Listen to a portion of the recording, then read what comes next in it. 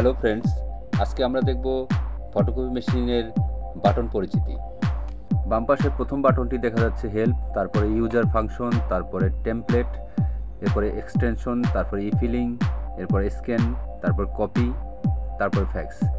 এরপরে কয়েকটি ছোট ছোট ইন্ডিকেটর লাইট আছে, প্রিন্ট ডাটা, মেমোরি, আরএক্স এবং কল 1-2।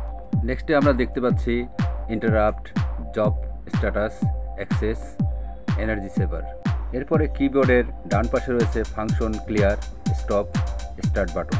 কিবোর্ডে রয়েছে 1 2 3 4 5 6 7 8 9 *0#।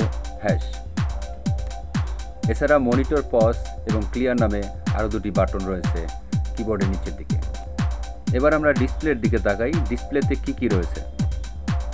প্রথমে বাম পাশে সবার উপরে রয়েছে 100% পেপার সাইজ, এরপরে 1 অর্থাৎ পেপারের সংখ্যা, এরপরে টুলবারে বেসিক, ইমেজ, এডিট, ইফিলিং অথবা ফাইল এবং সেটিংস নামে 5টি অপশন রয়েছে।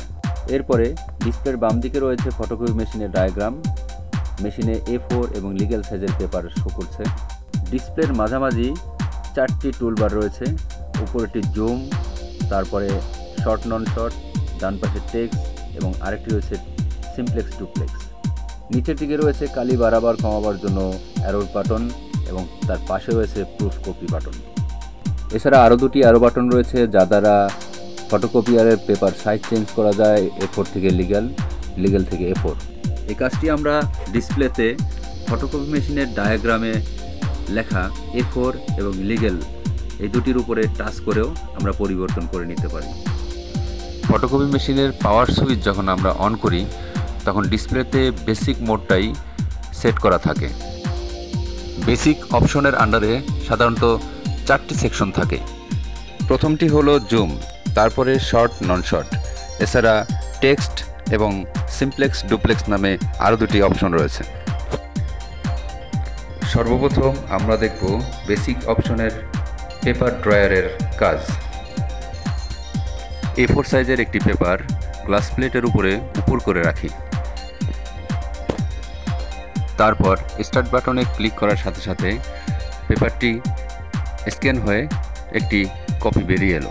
এমনটি হলো এর কারণ বেসিক অপশনে অটোমেটিকলি উপরের ড্রয়ারটি সিলেক্ট করা থাকে। আমরা যদি একটা পেজের একাধিক কপি বের করতে চাই সেক্ষেত্রে কিবোর্ডের 1 থেকে 0 পর্যন্ত যে কোনো বাটন আমরা সিলেক্ট করে দিতে পারি। 11টি হলে 1 1, 12টি হলে 1 2 বা 20টি হলে 2 0 ইত্যাদি। A4 সাইজের পেপার সাধারণত স্ক্রিনে দেখানোর মতো গ্লাস প্লেটের উপরে লম্বালম্বিভাবে বসাতে হয়, কারণ পেপার ড্রয়ারও A4 সাইজের পেপার লম্বালম্বিভাবে সেট করা থাকে। এখন আমরা দেখব A4 সাইজের পেপারের উভয় সাইড কিভাবে ফটোকপি করতে হয়। প্রথমে পেপারটি গ্লাস প্লেটের উপরে বসালাম, তারপরে পেপার ড্রয়ারে A4 সিলেক্ট করলাম। ডিসপ্লের 4টি বক্স থেকে সিমপ্লেক্স ডুপ্লেক্স বক্সের উপরে ক্লিক করে 2x2 সিলেক্ট করলাম এবং স্টার্ট বাটনে ক্লিক করলাম। এক সাইড স্ক্যান হওয়ার পরে পেপারটি উল্টে দিয়ে আবার কভারটি লাগিয়ে দিলাম। স্টার্ট বাটনে ক্লিক করার সাথে সাথে ডিসপ্লেতে দুটি পপ আপ বাটন ভেসে উঠল। এখান থেকে ফিনিশ বাটনে ক্লিক করলাম। ইতিমধ্যে পেপারটির অপর সাইডটিও স্ক্যান হয়ে গিয়েছিল, তাই ফিনিশ বাটনে ক্লিক করার সাথে সাথে প্রিন্ট আউট বেরিয়ে আসতে লাগলো। যদি একাধিক পেজ প্রিন্ট করতে হয় সেক্ষেত্রে কিবোর্ডে সংখ্যাগুলো নির্দেশ করে দিলেই হবে। এবার আমরা দেখব লিগ্যাল সাইজের পেজকে কীভাবে ফটোকপি করতে হয়।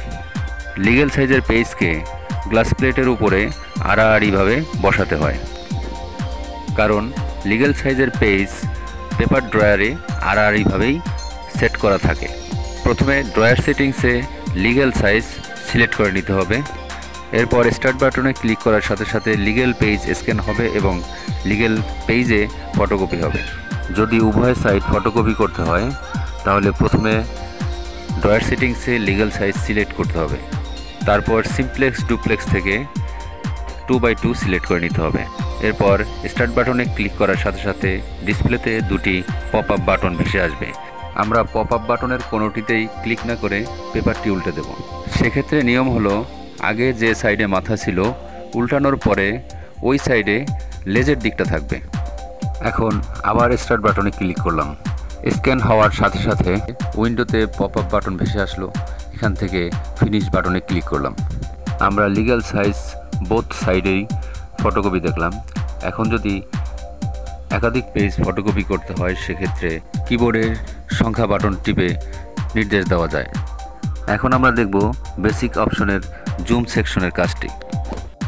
আমার কাছে দুইটি পেপার দেখতে পাচ্ছেন, দুইটি A4 সাইজের পেপার, কিন্তু এর একটিতে ফুল সাইজ প্রিন্ট দেওয়া এবং অন্যটিতে হাফ সাইজের প্রিন্ট দেওয়া আছে।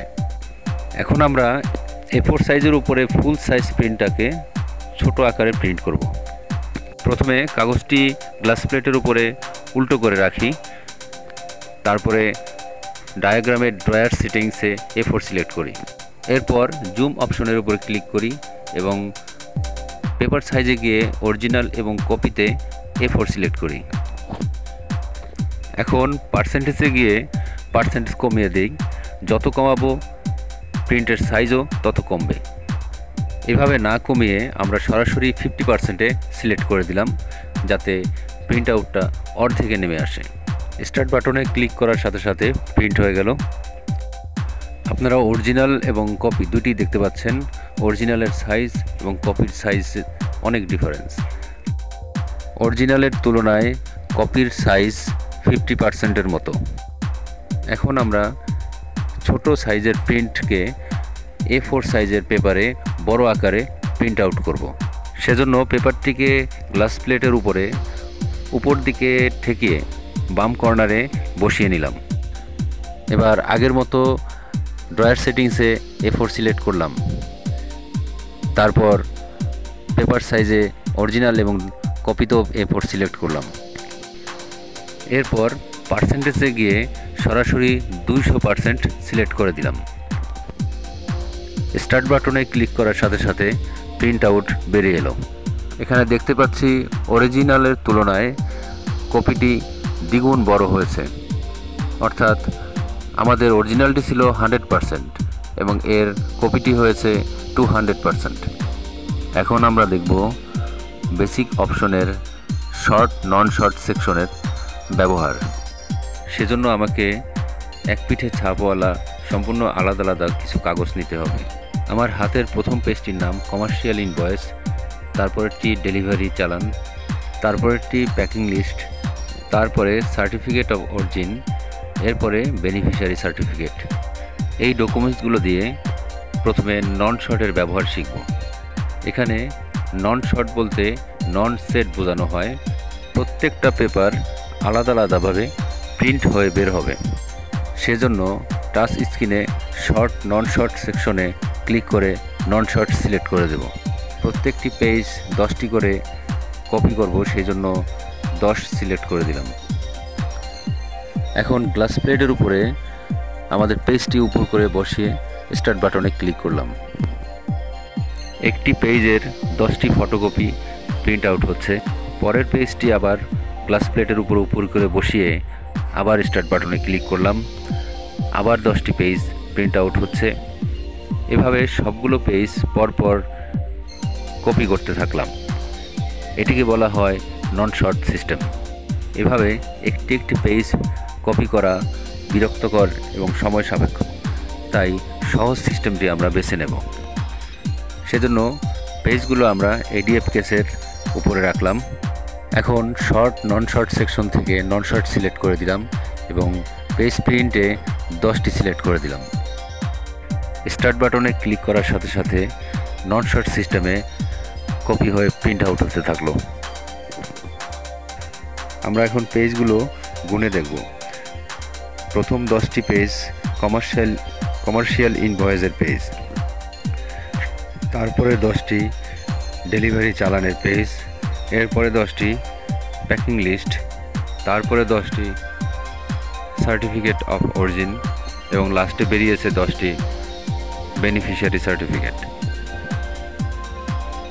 ADF কেসের মাধ্যমে যদি এইভাবে আমরা করি তবে নন শর্ট ডকুমেন্টসগুলো অতি দ্রুত সহজেই কপি করা যায়। এবার আমরা সবগুলো ডকুমেন্টসকে সেট আকারে ফটোকপি করব। সেজন্য একটি পেজ গ্লাস প্লেটের উপর করে রেখে শর্ট সেকশন থেকে শর্ট সিলেক্ট করে দিলাম এবং 10টি পেজ সিলেক্ট করে দিলাম। তারপর স্টার্ট বাটনে ক্লিক করার সাথে সাথে পেজটি স্ক্যান হয়ে গেল। তার পরের পেজটিও এভাবে স্ক্যান করলাম এবং সবগুলো পেজ পরপর স্ক্যান করে নিলাম। সবগুলো পেজ স্ক্যান হওয়ার পরে টাচ স্ক্রিনের ফিনিশ বাটনে ক্লিক করলাম। এভাবে না করে আমরা যদি এডিএফ কেসের উপরে সবগুলো ডকুমেন্টস রেখে শর্ট সিস্টেম সিলেক্ট করে দিয়ে স্টার্ট বাটনে ক্লিক করি, তাহলে সবগুলো ডকুমেন্টসই শর্ট সিস্টেমে সেট আকারে প্রিন্ট আউট হয়ে বেরিয়ে আসবে। আপনারা কপিগুলো লক্ষ্য করলে দেখতে পাবেন, প্রথমে কমার্শিয়াল ইনভয়েস, তারপরে ডেলিভারি চালান, তারপরে প্যাকিং লিস্ট, তারপরে সার্টিফিকেট অফ অরিজিন, তারপরে বেনিফিশিয়ারি সার্টিফিকেট মিলে একটি সেট। এভাবে পরপর 10টি সেট বেরিয়ে এসেছে। বন্ধুরা, আমি এই সিস্টেমগুলো দেখিয়েছি তোশিবা স্টুডিও 452 এর মাধ্যমে। তোশিবা 452, 450, 282, 350, 352তেও আপনারা এই পদ্ধতি ব্যবহার করতে পারবেন। বন্ধুরা, পরবর্তী ভিডিওতে অন্যান্য ফাংশনগুলোর কাজ আমরা দেখব। পরবর্তী ভিডিওটি সবার আগে পাওয়ার জন্য এখনই সাবস্ক্রাইব করে বেল আইকনটি অন করে রাখুন, এবং যারা ইতিমধ্যে সাবস্ক্রাইব করেছেন তাদের সহ যারা এই ভিডিওটি দেখছেন সবাইকে অসংখ্য ধন্যবাদ।